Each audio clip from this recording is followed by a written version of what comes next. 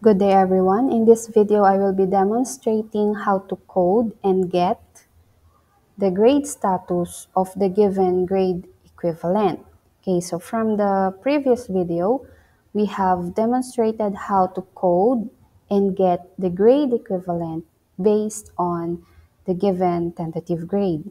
Now, the output that we'll be expecting here is that once the user calculate or clicked on the calculate button, not only the grade equivalent will be calculated, but also the grade status. Okay, so for this, let's go to the Blocks editor and we will create a new procedure. Okay, so for this one, let's rename this into status. And we'll have a condition. Okay, we'll actually have three conditions. So let me put here two else if. And the first condition that we should code here is that if the text of the tentative grade or the grade equivalent is invalid, then the grade status should also be invalid. Next, if the grade equivalent is equal to 5.0, then the grade status should be failed. And last, if the grade equivalent is equal to 1.0 until up to 3.0, then the grade status should be passed. Okay, so let's now code it.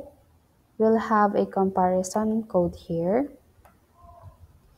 If the grade equivalent, okay, let's get the text of the grade equivalent. Oops. If the grade equivalent text, okay, is equal to invalid data, then we should set the status text into invalid data. Next, if the grade equivalent is equal to 5, so let's have a value here,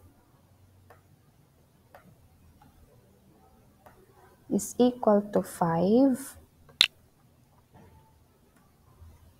then the status text should be failed. And last, if the grade equivalent is equal to or greater than 1,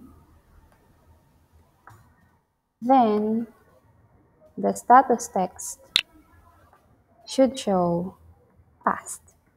Okay, but before we proceed on the testing, we should call first the procedure. If we click on the calculate button, not only the procedure in calculating the grade equivalent, okay, should be executed, but also the procedure for getting the status. So from this one, we'll get call status. Okay, so let's try the program. Say for example, 109. The grade equivalent should be invalid and the grade status should also be invalid. Say for example 100, it should be 1.0 here and then passed. Okay, what if 76?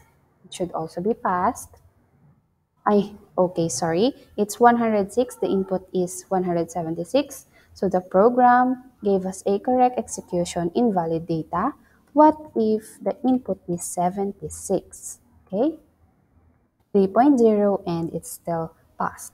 What if 74? They should be 5.0 and the status should be failed. Okay, so we have coded the program correctly. So I hope you have learned from this demonstration. Thank you for listening and God bless everyone.